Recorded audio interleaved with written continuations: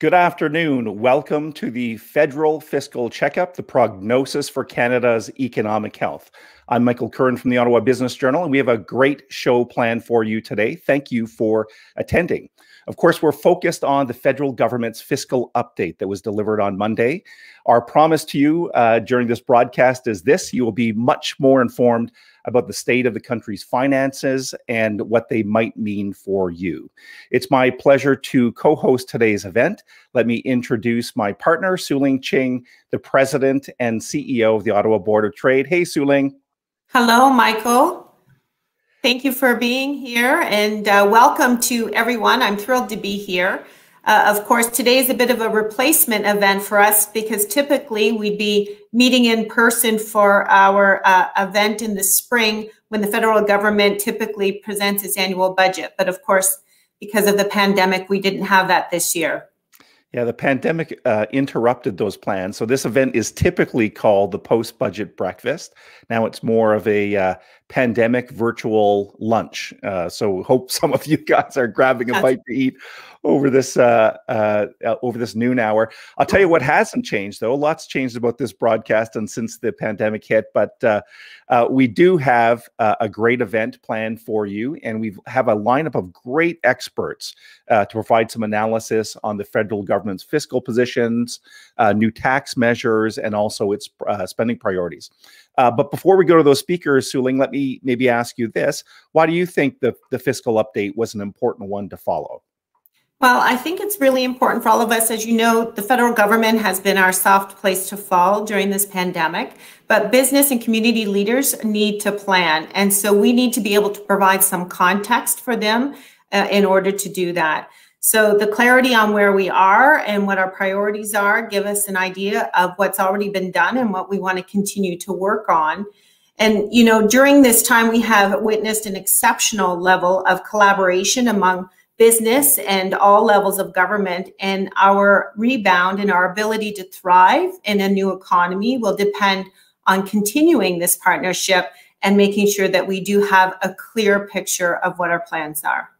Yeah, it's a great point, and taking that local perspective, as we often do at the Ottawa Business Journal, Su-Ling, you know, there's an expression that's usually used in talking about Canada-U.S. trade, but I'll just adjust it here, and I'll say, if the federal government sneezes, Ottawa can get a cold. You know, what I mean by that, of course, is that if there are some belt tightening to be done or any changes in government spending, they will be reflected here in the local economy through public service jobs, through discretionary spending in the local economy. So this is really, really important stuff. Before we introduce our main speaker today, let me recognize a couple of the companies that are partnering with us on this event. Our lead sponsor is MNP. MNP is one of Canada's leading national accounting, tax, and business consulting firms. It serves and responds to the needs of clients in the public, private, and not-for-profit sectors. MNP has an increasingly large presence here in Ottawa. Its office is located on Carling Avenue in the old Corel Corp, the gold office there. And of course, MNP is led in Ottawa by Michael Demetrio. A special shout out to him. Excellent. And our second sponsor today is Impact Public Affairs, who I think has been an ongoing sponsor. It was founded in 1997. Impact Public Affairs is a full-service government relations and communications firm based right here in Ottawa with offices across Canada. No other public affairs firm has the depth of experience and track record of success in ensuring that its strategies allow organizations to deliver effective messages to government officials, the public, and key stakeholders. And I'll be thrilled to be joined in just a few minutes by their president, Hugh Williams. And a final shout out goes to the global event partner for Ottawa Business Events, Oakwood Design and Build. Oakwood's a fun company. I'm always fascinated by local history here. Oakwood's a fourth-generation family business. It was founded way back in 1956 by a German immigrant to Canada who had a hard work ethic and was trained in woodworking. Today, the company's a state-of-the-art home renovation and custom builder led by serial entrepreneur John Liptak and his two daughters. It's known for embracing new building technology. A big thank you to Oakwood Design and Build. So a quick overview on what viewers can expect today. We're going to kick off with Mona Fortier, the MP for Ottawa Vanier, also Minister of Middle Class Prosperity and Associate Minister of Finance. She will provide a 5-minute overview of Monday's federal fiscal update. Then Sue Ling and Hugh Williams from Impact Public Affairs will conduct a 15-minute question and answer session with the minister. Next up is Gavin Miranda, the MNP Regional Tax Leader.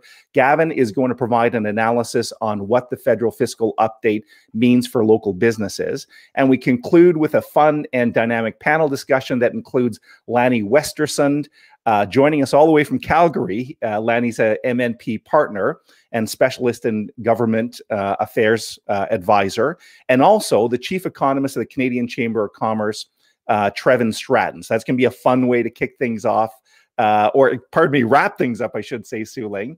I'm going to duck out now, and you can introduce Minister Mona Fortier. Over to you, Sue Ling. Thanks, Michael. We'll see you later. It is now my pleasure to introduce Mona Fortier. Elected in 2017, the Honourable Mona Fortier is the first female member of Parliament for Ottawa Vanier. Minister Fortier has always believed that she can best serve our community by getting involved in taking action. Her expertise covers the area of healthcare, education, job creation, and Francophone affairs. Prior to being elected, Minister Fortier worked as the Chief Director of Communications and Market Development at College La Cité and managed her own strategic communications firm. She has also served on several not-for-profit board of directors, including Montfort Hospital, the Ontario Provincial Advisory Committee on Francophone Affairs, and the Shaw Centre. In addition, she has received numerous awards for her community involvement, including the Queen Elizabeth II Diamond Jubilee Medal in 2012. Minister Fortier is focused on making life more affordable for Canadians, protecting the environment, and helping businesses prosper. She's a strong advocate for linguistic duality and always searches for the right balance between prosperity and social justice. As a mother of three, a University of Ottawa graduate, community leader, and entrepreneur, Mr. Fortier knows that it is important to come together with an ambitious plan to build stronger and better communities while growing the middle class. Nice to see you again, Minister. Over to you. Well, good afternoon or good lunch to all of you.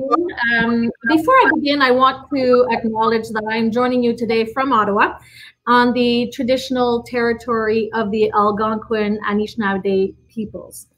Now, thank you for that introduction, Sue Ling. Thank you, Michael and Hugh, for having me back today and for all that you have done to support our community, our businesses through this pandemic. Merci beaucoup de m'avoir invité à cette assemblée virtuelle. Il me fait plaisir de venir discuter des nouveaux investissements prévus dans le cadre de l'énoncé économique de l'automne 2020.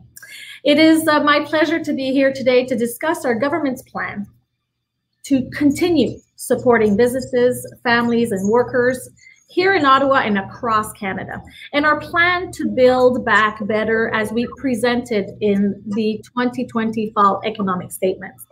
Now, so far, our federal government has provided more than 8 out of every $10 spent in Canada to fight COVID-19 and support Canadians.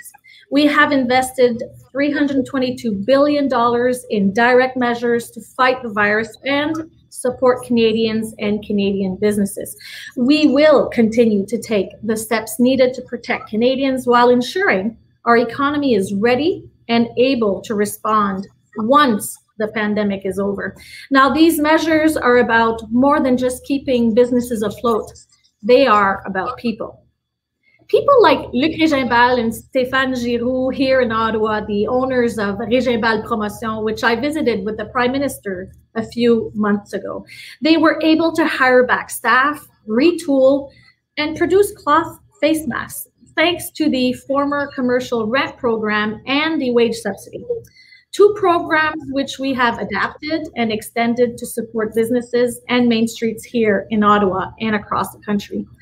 Des gens comme Stéphane Giroux et Luc Régimbal, le propriétaire ou les propriétaires de production Régimbal ici à Ottawa, une entreprise que j'ai pris le temps de visiter avec le Premier ministre et qui ont pu utiliser nos outils pour réembaucher leurs travailleurs, pour pouvoir avoir un prêt et pour pouvoir utiliser les fonds qu'on avait pour le loyer, ont fait en sorte que cette entreprise a pu continuer à faire des affaires pendant la pandémie. Every single loan, rent subsidy, and wage subsidy has meant businesses being able to keep their lights on and their staff on the payroll. We are committed to bringing businesses and Canadians through this pandemic with our supports. Chaque prêt, chaque subvention d'aide au loyer et subvention salariale a permis à beaucoup d'entreprises de garder leurs portes ouvertes et de garder leurs employés sur leur liste de paie. Nous savons et nous sommes engagés à soutenir les entreprises et les Canadiennes et les Canadiens avec nos mesures au travers de cette pandémie. In the fall economic statement, we made several announcements that businesses and even you, Su-Ling, have called for in the past few months. That is because every step of the way, we have been listening, and we know that businesses still need support. We announced that we will be increasing the maximum Canada Emergency Wage Subsidy rate to 75% beginning December 20th until March 2021. We also announced that we are extending the Canada Emergency Business Account and the Canada Emergency Rent Subsidy Loan to March 2021.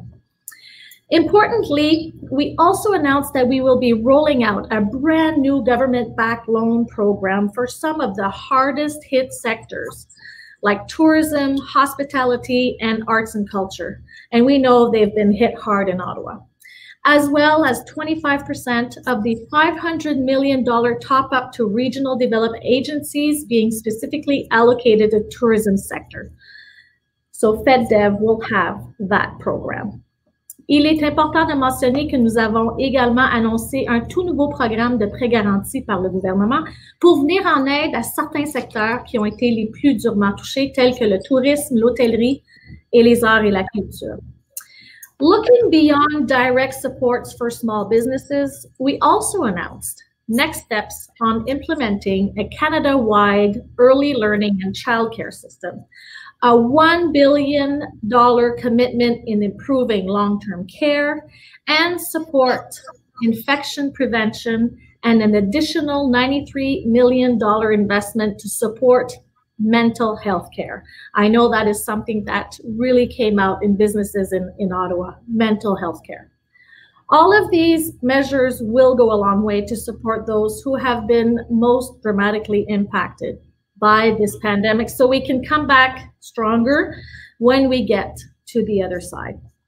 While we are still focused on protecting the health and safety of Canadians through this pandemic, we announced that once we defeat this virus, our government is prepared to invest up to $100 billion over the next 3 years, which represents 3 to 4% of GDP, to help accelerate our economic recovery. Now, this stimulus will make the economy greener, more inclusive, and more competitive.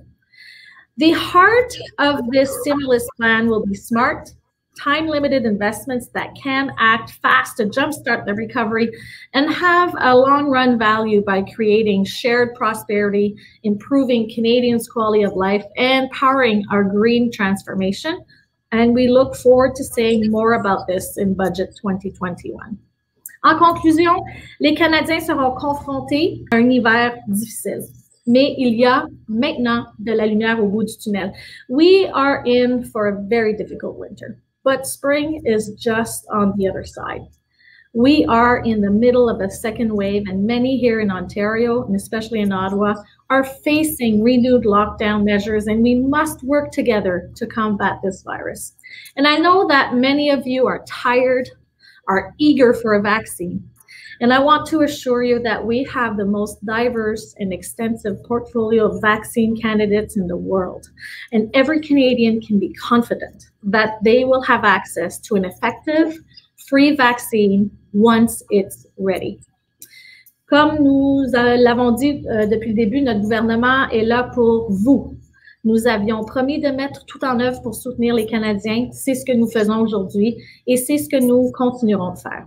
And thank you very much for this opportunity for exchanging with you today. And I know we're all in this together. So the Government of Canada did say on Monday that we have your back. Thank you very much. Thank you, Minister Fortier, and thank you for all the hard work that you're doing in your role through this pandemic and for making time to be here with us today. This isn't even the first time I've seen you in the last 2 days. You've had a busy week. We do have a few questions that were submitted by our members, and to help me pose these questions, we'd like to welcome the President of Impact Public Affairs, Hugh Williams, to join us. Great. Thank you, Minister. And let me say right off the top how nice it is to have two female ministers, not just as the Minister of Finance, but also as the Associate Minister of Finance. So as the father of 3 daughters, it's always great to see the gender equation so elegantly handled by the government. I want to say first off that the bounce that I'm getting across the country from, and not just in the National Capital Region, from business leaders is that the government really did step up. And I think it's important to thank you at this point in time for all the hard work, not just by yourself, but I think Ottawa should be very proud of the public servants who've been available. A lot of Canadians and business leaders don't know how available they've been to talk to business groups over the weekend, late into the night. It's not unusual for political staff and for our leaders to really to be there. But I just wanted to start off by asking you, what's the kind of bounce you're getting as you're talking to business leaders here in Ottawa and across the country? Well, great question. I think that everybody is very eager to get on the other side. That's what I'm thinking. And also eager of what will recovery mean. And what I've been trying to, of course, say, and I believe that's what we have said as a government, is we need to get this phase and pandemic defeated before we can really put forward recovery.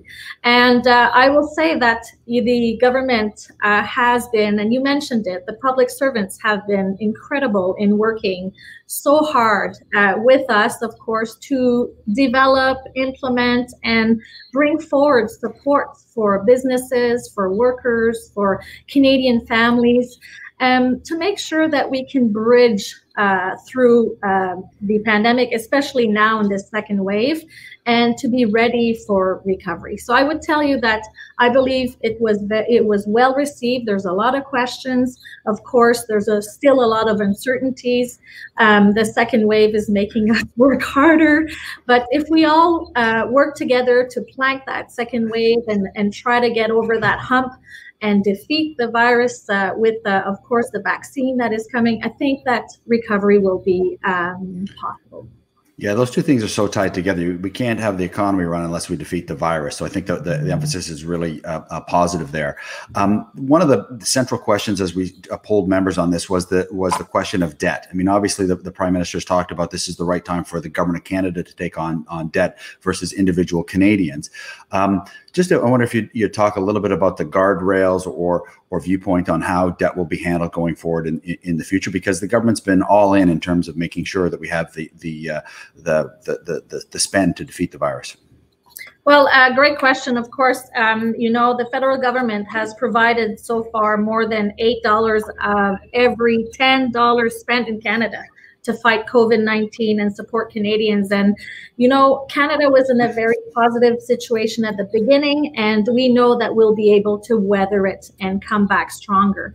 But we also know that those supports were needed. If we didn't give those supports, it would have been on the shoulders of Canadians that debt would be taken. So we chose to take it. We're working with provinces and territories, of course, trying to collaborate to bring forward the support. And I will tell you, we will go through this. And, we also have the strongest fiscal position in the G7. We still do, and we will get over this debt. Yeah, and I would say to people that were asking that question, go to the budget. There's some really interesting charts that show the history of deficit in Canada and debt, and actually kind of help frame how we're not. It's not as alarming as it could be. Maybe sorry, I just remembered. I forgot something. I was trying to find it.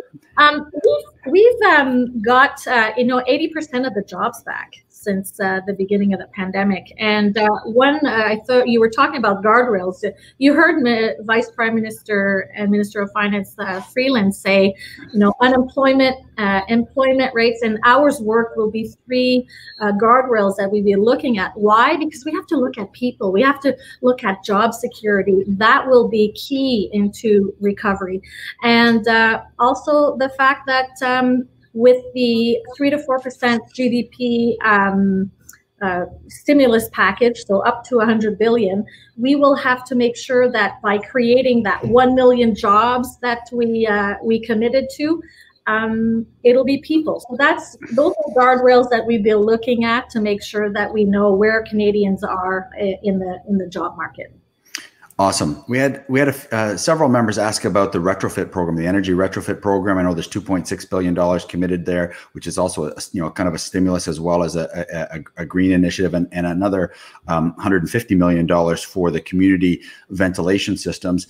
A lot of people in the HVAC world, but also just every business person worried about that. And I know that the National Association, HRA, who represents that sector, came out and really gave the government a lot of credit for that. But any thoughts behind the thinking behind that and how that's going to roll out?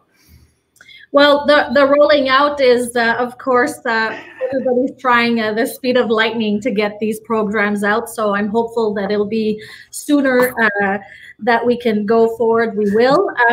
Buildings, including our homes, account for 17% of Canada's greenhouse gas emissions. So helping Canadians make their homes more energy efficient can support our environmental objectives while making homes more comfortable and more affordable to maintain. And these will be able for us to create good middle-class jobs in the communities. The energy efficiency sector accounted for more than 436,000 direct jobs in 2018.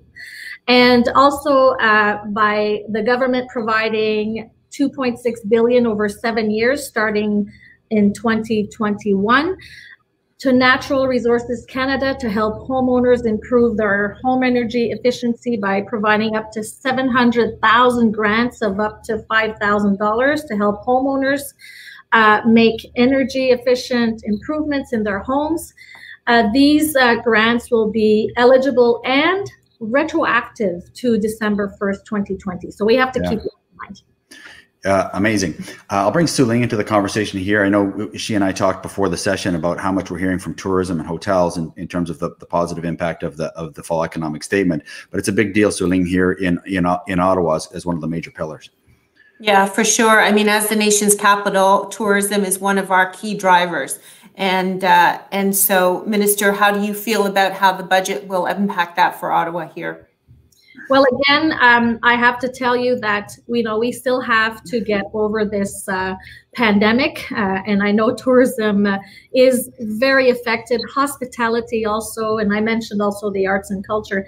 We have provided supports for a suite of programs and supports for businesses. We talked about CEBA, the wage subsidy, and also the rent subsidy.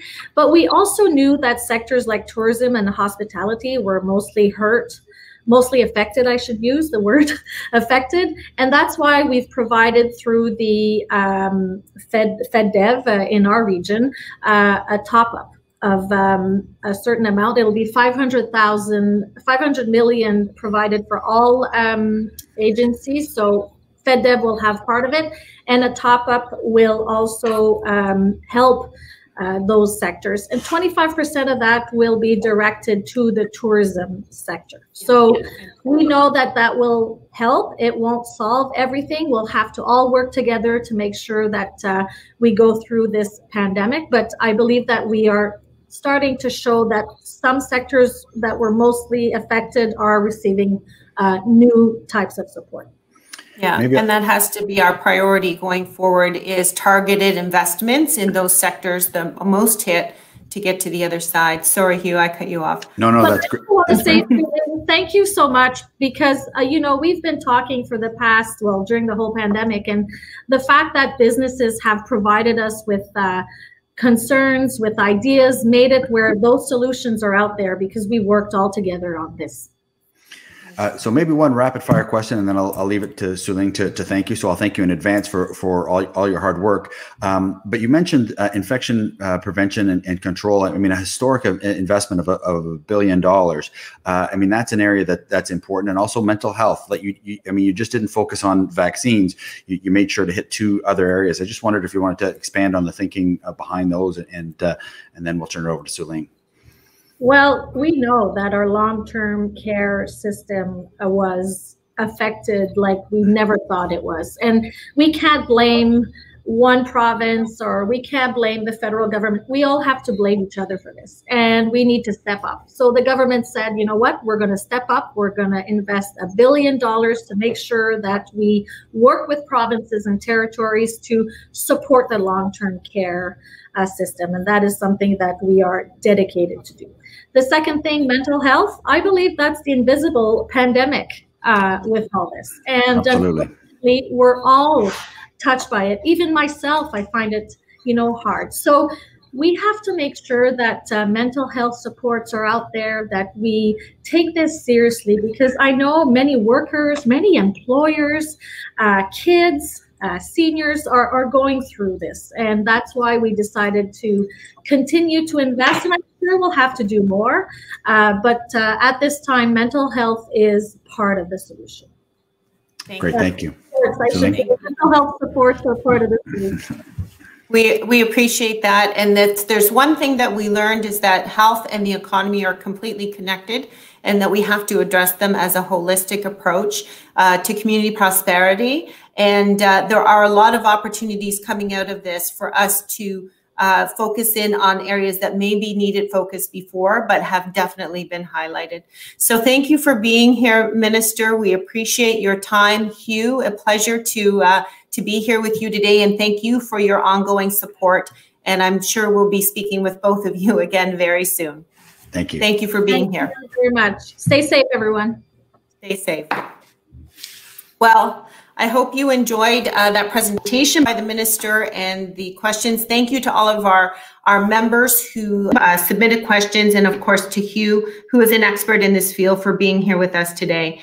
It is now time for our expert analysis of the federal fiscal update provided by Gavin Morand. He is the regional tax leader with MNP in the Eastern Ontario region, and he has more than 20 years of experience helping public and private companies with their tax compliance, tax consulting, and tax provisioning needs. He's worked with clients in a variety of industries, including the restaurant and hotel sectors, helping them with their business models and domestic and international tax considerations. Gavin is a CPA and chartered accountant, designated in 2001, graduated from the University of Waterloo with a master's in accounting and specializing in taxation. In 1999, after achieving a Bachelor of Arts in 1998. Welcome, Gavin. Thank you for being here today, and take it away. Thank you very much. I appreciate it, and I'm happy to be here to present to you guys with regards to what the tax measures were in the economic statement that was announced. So as we know, the government has taken large steps in helping Canadians and the economy. And one of the things that has come out in the last little while is that they have spent a significant amount of money because it was warranted at the time. You see that this government has spent more money because they needed to support Canadians. And the deficit currently is the largest that we've seen since the Great Depression. Now, the government has projected to spend about $380 billion, and that's going to continue into fiscal 21 and 22, with the debts looking to be at about $1.2 trillion in aggregate.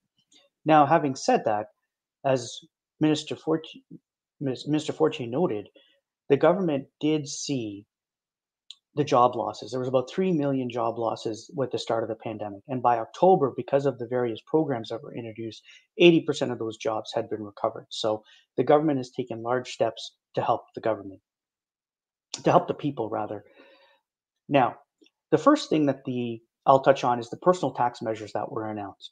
So one of the things that the government continues to do is to support Canadians, and additional amounts are going to be provided for childcare benefits. If you have children under the age of 6, and your income is less than $120,000, there's going to be an additional $1,200 available to you, and that's going to be paid in 4 installments. If your income is above that, there's going to be an additional $600 available to you as soon as the legislation is passed. So that's the government, again, helping Canadians in their time of need. The second aspect that's very welcome, as you'll see, Sue Ling's working from home, you can see myself at working from home as well, is the home office expense deduction. There has been an agreement usually between an employer and an employee, if they work from home, that they provide a deduction, and that allows the person to claim some of the costs of their home.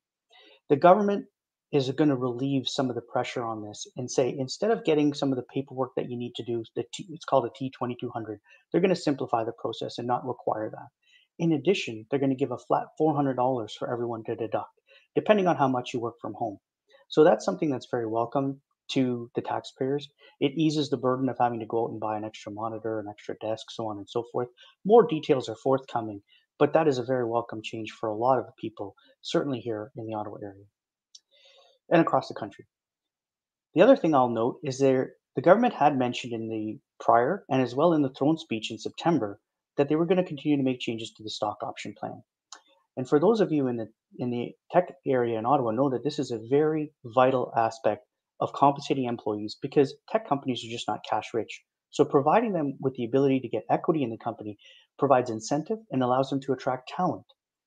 These stock options, provided you meet certain rules, allow you to effectively tax the gain that you realize from this option as a capital gain and not as income. So there's a significant benefit. 50% of your tax is saved on this. So what they're planning to do is for those companies who have revenues in excess of $500 million, their employees are going to be limited to $200,000 of benefit per year. So this will impact large companies, the large public companies, some of which benefited when they were smaller companies, like private Canadian corporations or CCPCs. They will still get the access to this benefit to attract talent and companies with revenues of less than 500 million. So it's good to see that the safe harbors were put into place. And as Minister Fortier noted, that Budget 2021 is going to lay out a framework for our national childcare program coast to coast. They also introduced some corporate tax measures.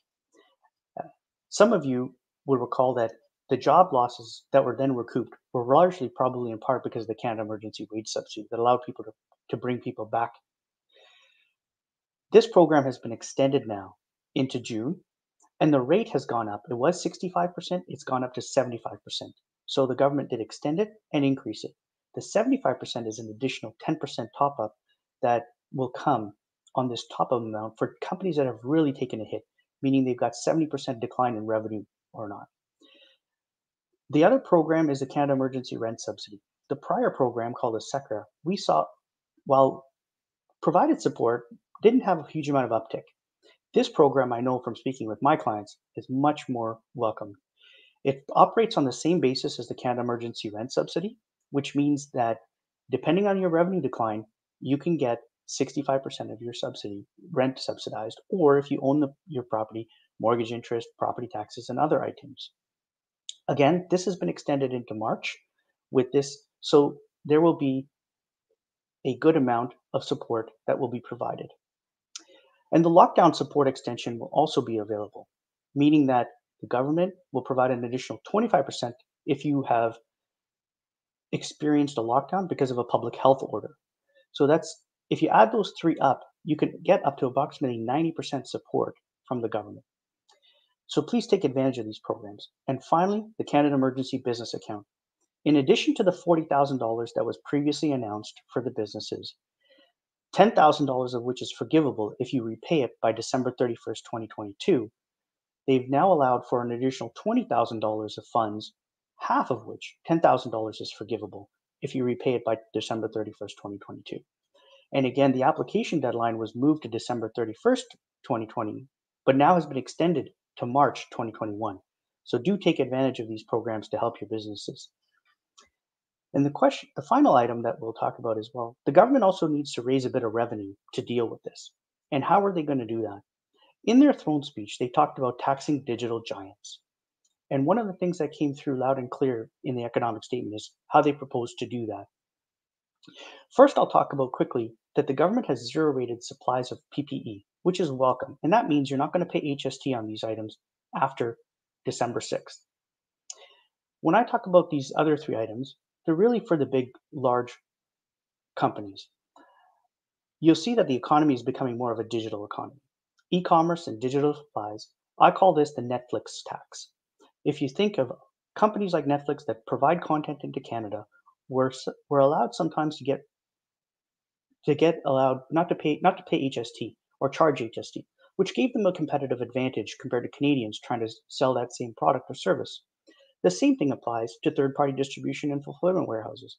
Think of this as the Amazon or Etsy, where somebody would be able to provide this good or service through this third-party warehouse and be able to have a competitive advantage because they didn't have to charge that HST, and therefore their price would be lower. Now, having them charge that HST puts them on a more level playing field with Canadian companies that provide the same product. And finally, they've looked at what I call now the Airbnb tax. So platform-based short-term accommodations for those people that are renting out a room or other aspects of, buying a property and renting it out, you're going to have to make sure that you adhere to the rules of the HST as well. A lot of this was not being charged appropriately, so just be aware that that's coming. These are going to be effective July 2021, and except for the PPE, which is December 6th. So the last thing I'll mention is that the government is looking to make sure that the companies are compliant with the programs and not taking advantage of them. So they are committing $600 million to audits to make sure that those people that are taking advantage of the programs really are playing by the rules. So with that, I'll turn it back over to Michael. Thank you very much.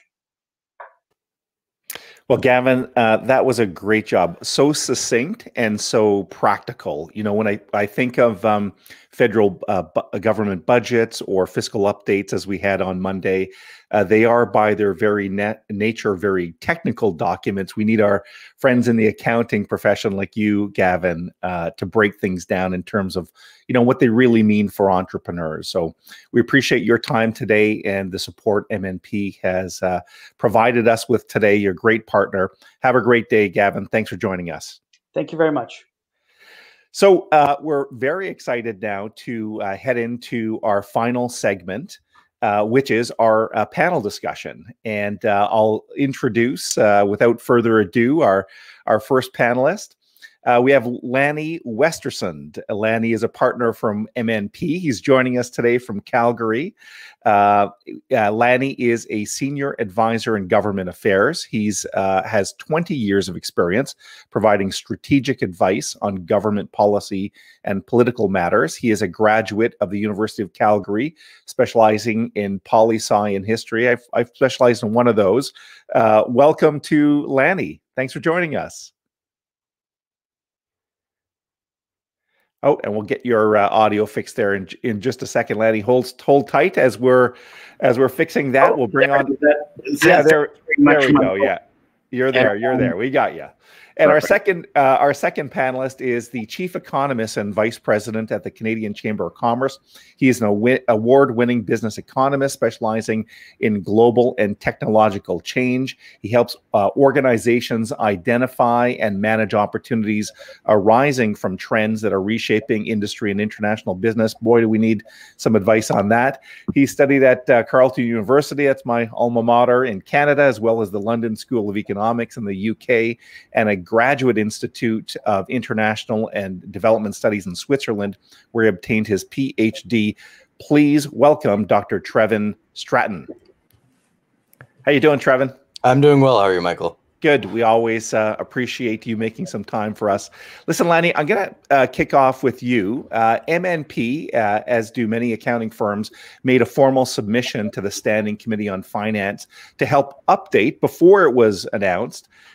So I want to take you back in time a little bit, Lanny, and let's roll back the clock. And let me ask you this. What did MNP ask for, and did the federal government deliver? Well, thanks, Michael. And first off, I'd like to thank you and Trevin and all of our participants, including their minister, in doing this. It's a great honor to be here. And MNP was excited to have 2 of the spots allocated by you folks. And for all our guests and attendees watching, wish you health and happiness and that you get through COVID safely. My answer to your question, I guess, is in kind of three parts. And the first part is we are extremely grateful and commend the government that they provided business and Canadians with much needed emergency financial support in this time of the pandemic crisis. At the same time, the amendments do demonstrate how complex our tax system and government programs are. And easing the administrative and financial burden put on Canadians in business to access and comply with the programs may allow for more Canadians to access these program supports. With respect to some of the tax changes that we have heard about and anticipate might be coming, those have been put off into the spring. And so we're waiting a little bit with bated breath, but we want to continue to ensure and urge the government to maintain a globally competitive tax system. Yeah. As the third point, there are some things that I think we hope to see in the coming days as we transition to build back better into recovery, and those will only be kind of assessed with the passage of time. Okay, we need a little bit more time for those. Well, thanks for kicking this off, Trevin. Let's go to you, and I want to really get down into some of the details, but I'm going to start off with a kind of the big sweeping question, Trevin, which is, what is your overall reaction to the fiscal update? We waited for months and months and months and months, and we got it. And you think what? Well, I think it's important to put it in context too. So, the last big event or announcement we had from the government on their economic response was the speech from the throne, which was at the end of September. And, there were a lot of big announcements in there, about interprovincial trade barriers, about an actual economic recovery plan that we didn't yet have the details or the numbers related to it. What happened in the interim between the speech from the throne and the fall economic statement is the second wave. And so I imagine, what we saw on Monday was very much a focus on the pandemic itself and on emergency measures themselves as well. But I imagine, we'll probably see a more robust economic recovery package in the budget early next year.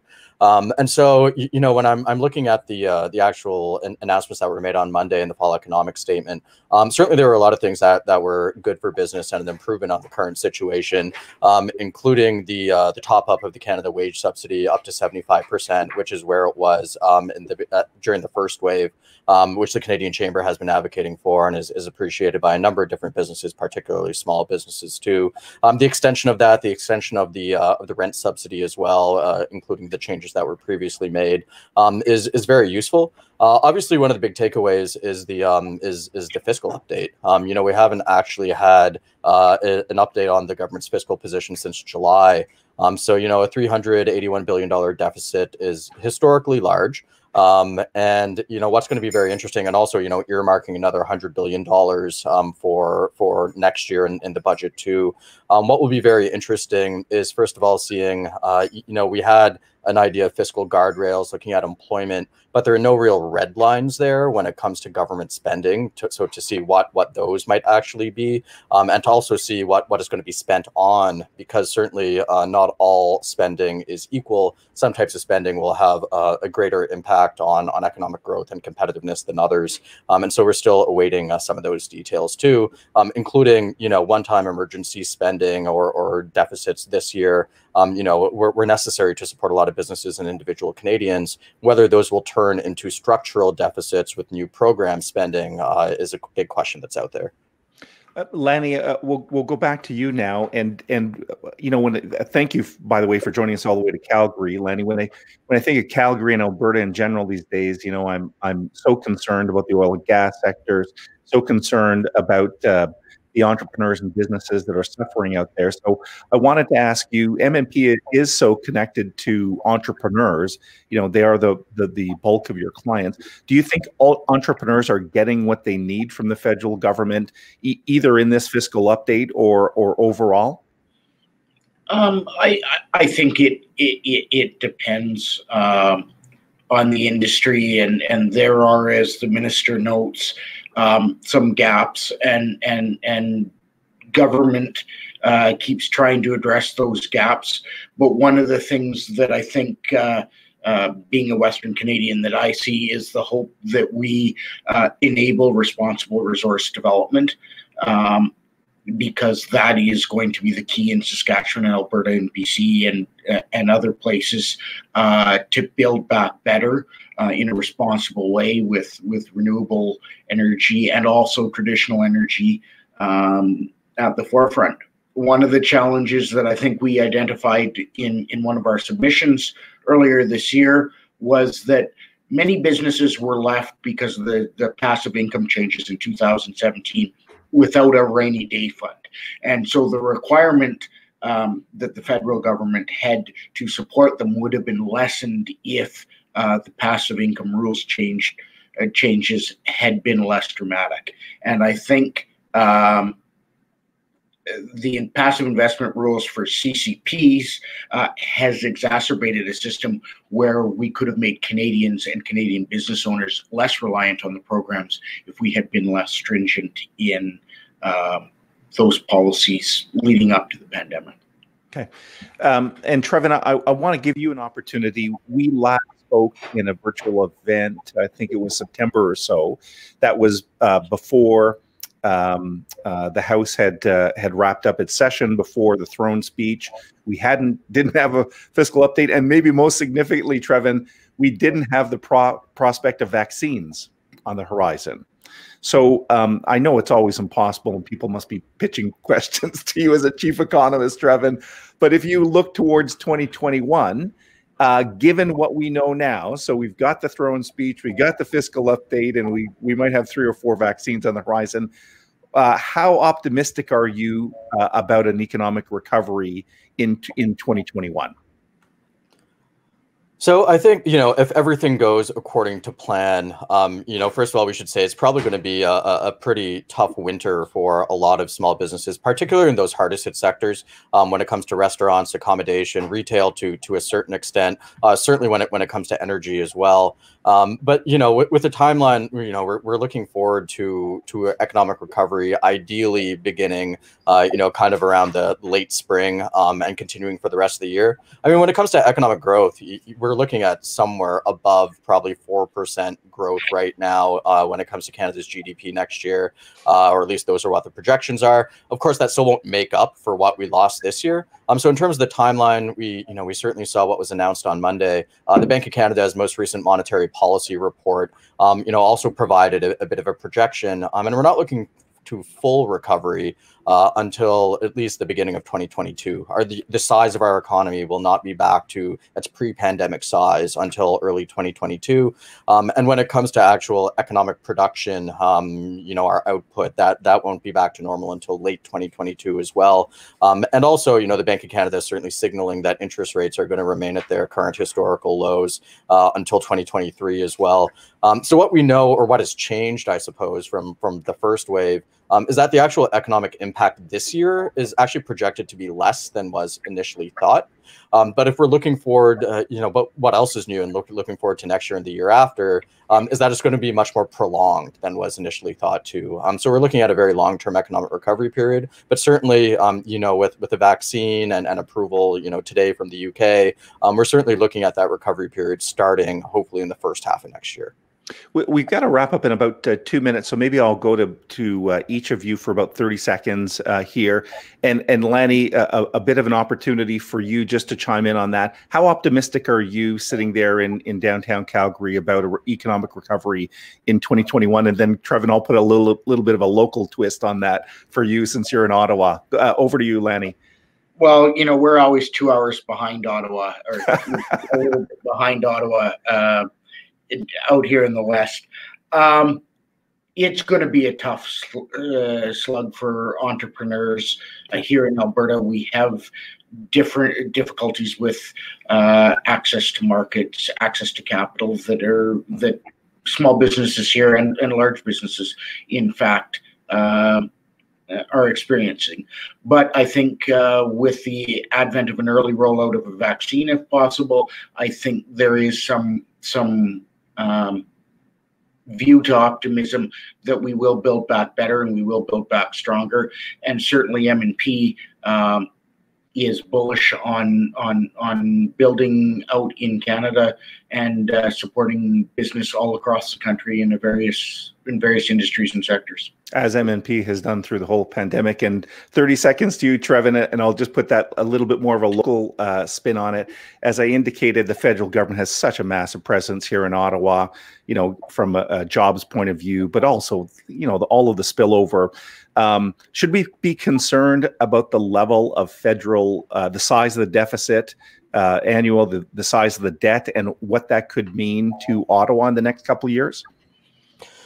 So I think, you know, as I mentioned, all spending isn't created equal. And so the actual number itself obviously is huge, but it will depend what it's going to be spent on looking forward as well. You know, if it's spent on the things that produce economic growth, that produce business investment, then, you know, we're certainly not at that red line yet. But it will depend exactly on where that money goes, not necessarily just the money going out itself. We still don't have those details yet. We'll probably get an indication in what Building Back Better will look like in next year's budget. When it comes to Ottawa, what's very interesting is that if I'm looking at the drivers of growth next year, you know, consumption is supposed to increase, and consumption took a very big hit this year, but that's supposed to be the driver of growth next year. But government spending is going to be a huge driver of growth, you know, next year and probably the year after when it comes to projections. So, you know, that could certainly have a positive impact on the Ottawa economy. On the flip side, what actually really concerns me is that business investment is supposed to remain anemic over the next year or two. And that's why it's so important that we put in place those policies that will help us grow our economy, help businesses start to reopen, because that's really what a true economic recovery is going to have to look like. Well, we've hit our deadline. Lanny, I'm going to say thanks to you. We love the fact that you joined us from Calgary today. Appreciate the support of MNP. So bye to you, Lanny. And Trevin, please continue your great work and everything the Canadian Chamber of Commerce is doing. Such an important organization these days. Thanks for joining us, Trevin. Thanks, Michael. Okay, we're in the absolute final stretch now of today's broadcast, and as we conclude, let me bring back my co-host Su Ling. Hello, Michael. Su Ling. Excellent panel. Yeah, you had a little bit of a coffee break there. Good to have you back. So we're going to wrap up in a couple minutes here, Su Ling. But any final thoughts in what you've heard, either from the minister, from the Q&A session, from Gavin, or the panel? Well, I think what I would share as my key takeaway from today, Michael, is what I've been saying all along, is that it's impressive for us to see the leadership that we've seen both in our local businesses, like our friends at MNP and Impact Affairs, as well as in our government officials and their willingness to work together. And I think that will be the key in moving us forward. I mean, we're very impressed with the work that Dr. Stratton has done on behalf of the business community in Canada. We've really relied on their expertise, and it's easy to see that he has some very clear, you know, opinions on how the government can support the economic recovery, and that it's not just a spending issue, it's a targeted spending issue, and it's a policy, it's a chance to look at how policy can inspire growth. And so, yeah, we continue to work with the team at the Canadian Chamber of Commerce, and that will be an important part of it, but also how businesses engage in that economic recovery as well. Yeah, it's going to be a little bit murky, but as you said, everyone's in the same rowboat. We seem to be rowing in the right direction, Su Ling. So we can at least be optimistic about that and the progress being made, you know, on a vaccine. As you indicated, you know, we need to solve the health problem before the economic problem will be completely resolved. So listen, we're going to conclude, and I want to recognize our two main sponsors today. Once again, we have the great support of MNP, which has partnered on this event for many years. Also, the great people led by Hugh at Impact Public Affairs. Thanks again to Hugh and your team, Kyle and Madison, that helped support this event. Our global event partner, Oakwood Design and Build, supporting all of our range of activities here at Ottawa Business Events in this new virtual event. And one final note as we wrap up. So this video will be available almost immediately for replay. You can visit the OBJ YouTube channel or Facebook channel, or you can head over to the Board of Trade Facebook channel. That brings us to the end of today's event. We wish you all the best. Please stay safe and strong. We hope to see you real soon. Thanks for attending. Bye-bye. Thank you.